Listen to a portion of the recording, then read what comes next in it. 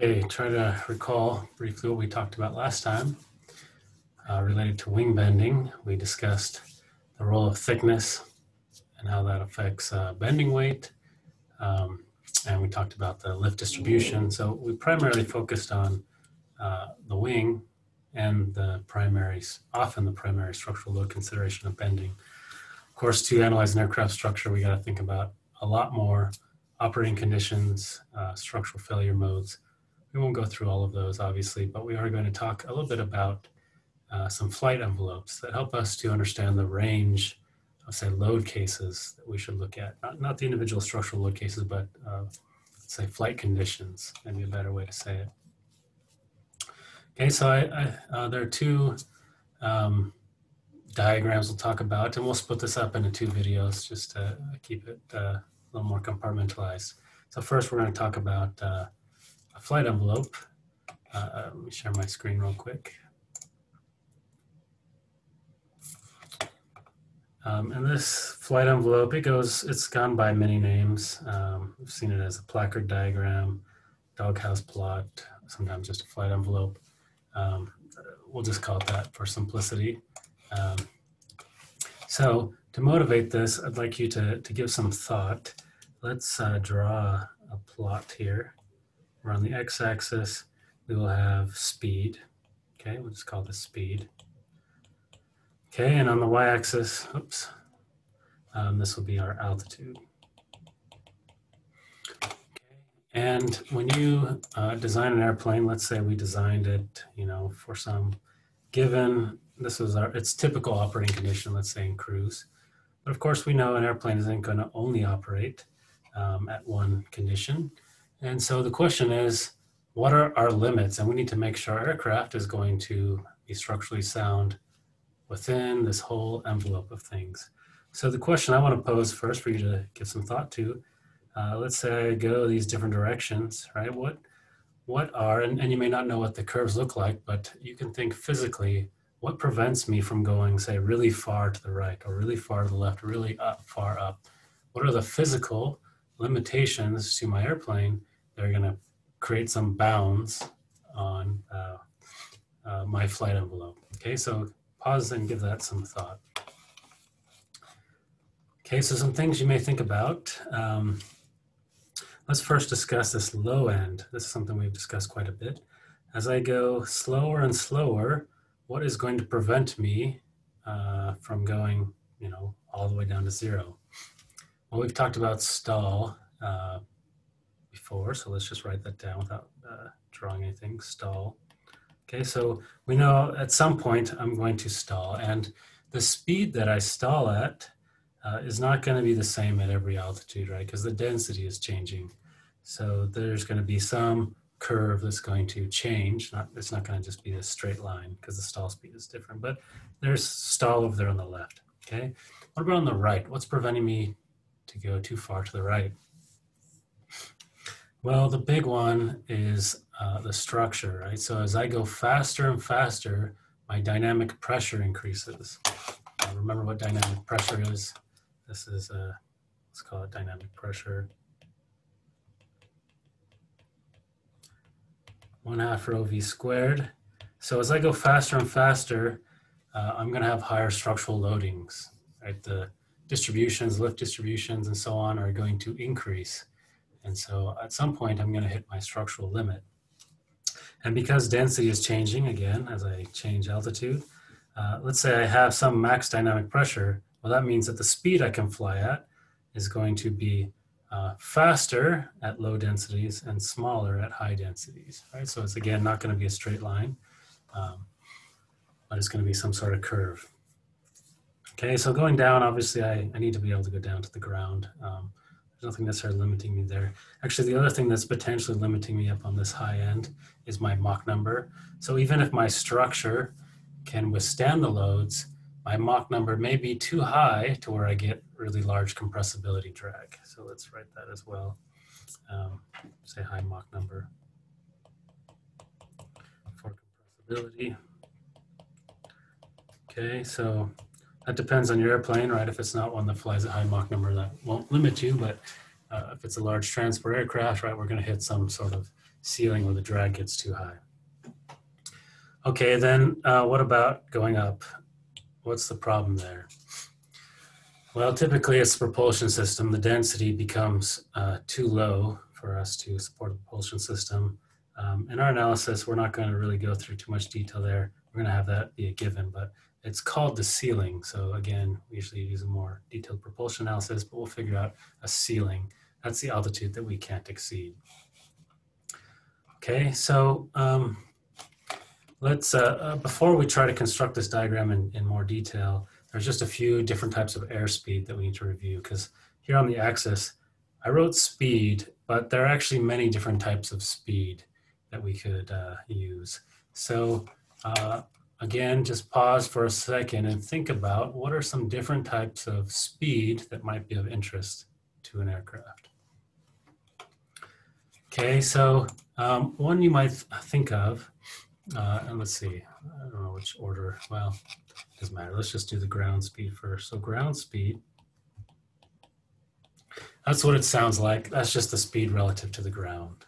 Okay, and so I care about that if I need to track, you know, how long it's going to take me to get from point A to point B. I care about on the ground, right? I care about that speed relative to the ground.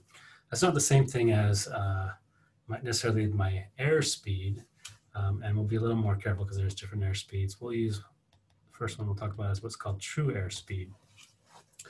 Okay, so this is the speed of the aircraft relative to the air. This is what, whenever we've said V infinity, this is what that is. This is what the aerodynamicist usually cares about. Just to give you an example, let's say, so if there was no wind, then true airspeed and ground speed would be the same, right? If I was flying at 100 meters per second, true airspeed, and there was no wind, that would be the same as over ground, right? But if I have wind, let's say my airplane here, right, is there's a 10 meter per second wind, and I'm moving relative to the ground at 90 meters per second. Well, my true airspeed is 100 meters per second because I've got the 90 meters per second on the ground, but the wind is coming in at 10 meters per second. So my true airspeed is actually faster. So just to make that, you know, and to give you some extreme cases here, let's take a small airplane, like a small UAV that you might be flying. Let's say that I had a 10 meters per second wind speed, then my ground speed could actually be 0, right? Could be not moving relative to the ground because this wind is coming so fast. My airspeed is still 10 meters per second, but the ground speed is 0. Conversely, I could have a tailwind where, let's say there's a tailwind of 10 meters per second. My ground speed was 10 meters per second, or actually my ground speed was 20 meters per second, even though my airspeed was only 10 meters per second. So, you know, you can think about those different cases, but again, the main difference here is the wind, right? That between the true airspeed and the ground speed. So again, as aerodynamicists, is what we care about, the true airspeed. That's what's going to affect the loads on the airplane, aerodynamic loads. But the ground speed, of course, is what determines, you know, how fast I'm actually getting somewhere on the ground. And for a large airplane that's going really fast, of course, these usually aren't that different. But for a small airplane, these could be quite different. Okay, so another important airspeed is what's called the equivalent airspeed. Oops, equivalent airspeed. Okay, and the reason for this is that, remember in the last slide we talked about dynamic pressure. Dynamic pressure is what we care about because that's what really is affecting my loading, right? It's this pressure. It's not the speed per se, it's dynamic pressure. So my structure, I could do all my sizing and say I can get up to, you know, this limit. I can tell you what Q max is going to be. My structure can't take anything above that, okay? I didn't say what speed it was because it's not actually the speed that matters. It's that pressure, the dynamic pressure. So it's useful to have what's called an equivalent airspeed where we keep things at a constant dynamic pressure. So in words, this would be the airspeed at sea level. And there's nothing special about sea level. It's just a helpful reference point with equivalent dynamic pressure. Okay, so if I took whatever dynamic pressure I was experiencing and I said, okay, what would be my speed at sea level that corresponded to the same dynamic pressure? So in other words, as an equation form, we would say 1/2, well, that's not a half, 1/2 dynamic pressure, right? 1/2 rho, and I would write true airspeed. Okay, so this is our V infinity. I'm just going to write TAS, true airspeed. Okay, so that's the dynamic pressure that I'm actually experiencing. My equivalent airspeed then would be what speed would I have to fly at sea level? So we'll use the density of sea level. And this quantity here is called equivalent airspeed. Okay, so if I solve for that, I could say equivalent airspeed is true airspeed times the square root of rho over rho sea level. All right, so again, all it tells me is that this is my actual dynamic pressure I'm flying at. What's the equivalent speed at sea level that would give me the same dynamic pressure? And the reason why this is useful is that we can then say create tables or charts in terms of equivalent airspeed. Then we don't have to worry about altitude because that applies at any altitude. It's really another way to say dynamic pressure, okay, but just converted to a speed. It's not necessarily a real speed. It's, again, you can maybe think of it more as a dynamic pressure expressed in terms of a speed. Okay, so that's equivalent airspeed. There are two more that are used. I'm going to write them all out here. It's not in detail, but just to explain them. These are less common. These, the ones we talked about, are the most important. The first is what's called indicated airspeed, IAS, indicated airspeed. So all this is it's the difference. So remember from, let's say, an incompressible, your beginning fluids class, you might have looked at something like a pitot tube, right? So here's a pitot tube, and air comes in, it's going to stagnate, that's going to measure your total pressure, then you have a pressure tap here, and that's going to measure your static pressure. And for an incompressible fluid, low speeds, right, we can relate those, and the difference is just the dynamic pressure. So if I measure total pressure and static pressure, I can directly measure my dynamic pressure, and if I know the density, right, then I know my speed. Okay, and so indicated airspeed really is what comes from this equation. It's just a simple difference in total pressure and static pressure. The reason why this is useful is that we can calibrate a mechanical device that doesn't need any electronics, so that we can assess what this speed is just from a mechanical difference in pressure. There are, of course, some problems with that. There's some instrumentation errors, right? Because the pressure, the pitot tube is not going to be exactly aligned with our speed, right? Because it's going to be mounted on the airplane. So there's some instrumentation errors and things. So we often need to calibrate this. And then this is what's called the calibrated airspeed. And so this is just, let's just say some corrections for instrumentation and things. The other problem is with this measurement, though, is that this totally fails for compressible flow. At low speeds, I shouldn't say this totally fails. The pitot tube still makes sense. This equation is not correct. This is only true for low speeds, or in other words, incompressible flow. If the flow is compressible, I can still measure speed or Mach number from differences in my total pressure and pressure. So I can get a dynamic pressure actually from these two. But the formula is not a difference. It's a more complicated expression. You can see it in the text if you're interested. But this then becomes what's called equivalent airspeed, which we just talked about. So we added a compressibility correction. And of course, we may need a digital, airspeed measurement device to figure this out. Then equivalent airspeed to true airspeed. We already discussed that. The difference there is that we went from local air density, instead of just using some equivalent speed, we're actually using what the actual air density is to get our actual speed at that altitude.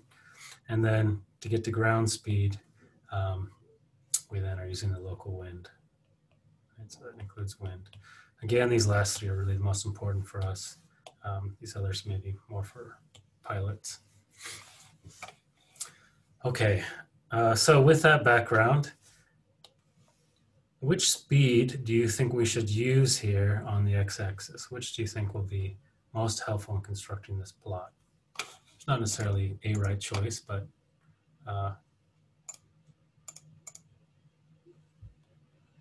you can think about that. Okay, so what's often used, and it's going to differ from the other diagram we're going to use. In fact, actually there's many ways you could do it, but we're going to use true airspeed because that's what we're used to thinking about. In a second, we're going to actually, in a different diagram, we're going to look at a different quantity. But for now, let's just look at it in terms of true airspeed. Okay, so let's say, I'm not going to put units because it's just going to be a notional diagram, and then this will be our altitude. Okay, so remember that on the right side, we said structure is going to be a problem. So we just wrote that, let me write it over here. Let's pick a color here. 1/2 rho true airspeed squared equals 1/2 rho sea level equivalent airspeed squared. And we know that our structure is going to give us some constant dynamic pressure. You could think of it either as equivalent airspeed, or we could just say we're going to get some Q max. This is going to be some known constant that's a function of our airplane. So you can see if I solve for true airspeed, it's going to look like some sort of square root function. It's going to look something like this. Right, so this is going to be, we could say constant Q or constant, yes, that's my structure. It's limiting how fast I can go. If I go past that, right, that's going to be a problem for my structure because it wasn't designed to carry that high of a dynamic pressure. Another one that's simpler is that we said there's a ceiling. That's just going to be an altitude. We're not going to do that analysis, but we're going to say that's a given here from the propulsion system. And so this red curve, I could keep drawing it, right? It's going to intersect somewhere. Maybe I should draw it a little better because it's not going to curve quite that well. It may, but I don't want to draw forever. So let's say it goes up to like that. Okay. On this high end, though, we also said Mach number could be a problem. Okay, remember compressibility. It may be that I hit compressibility limits before I hit my structural limit. So if that's going to give me, say, a constant Mach number. It's going to be, or actually, let me write this way, a maximum Mach number that I can't exceed. And remember, Mach number is just a ratio of my speed, my true airspeed, divided by speed of sound. And speed of sound is a function of temperature. So at high altitudes, if I was in the isothermal region, this is going to be a straight line. Okay, call this constant Mach. But at some point, if I drop below the isothermal region, then the temperature is increasing towards the ground. So what does that do to my Mach number? If the temperature increases as I get lower, the speed of sound also increases. That means for a constant Mach number, I could actually fly faster before I hit that Mach number limit. So this curve is actually going to start bending away like this. Okay, so that's a compressibility limit. And then on the left side, we talked about stall, right? So that's just, you know, we just go back to CLmax, the definition of CLmax. If you remember on the equation, let's see, CL equals lift over 1/2 rho V squared times an area. And I could solve this for V. That's going to be the square root. And if I'm at steady level flight, 2W, let's see if I'm doing this right, rho CL over S ref. And if I want the smallest, the stall speed, then I need to make CL the biggest, CL max. Okay. So given those quantities, I guess I should have put this in terms of an altitude. Actually, let me just, yeah, I'll just keep it like that, that's fine. But you can see there's going to be a relationship between my speed, the stall speed I can get to, the minimum speed, and density, because that's the thing that's going to change with altitude. So you're going to have to calculate that. We can use those equations we talked about from chapter 1, right, of density versus altitude. I'm going to get some sort of limit that's going to look something like this. Okay, and this is stall. The density, what happens as I go to higher altitudes? Well, my density decreases. So if my density decreases, you can see in this equation here that my stall speed is going to increase. So that's why this curve is going to shift towards the right. And so this area that's bounded in these curves here, right, that's going to be my flight envelope. I can't exceed anything outside of this. And again, if you don't have an airplane that flies at high Mach numbers, then you may not have this portion here, right? It may go out to here before that intersected. Okay, so That's going to be the first section. Next, we're going to talk about another type of diagram, but we'll save that for a separate video.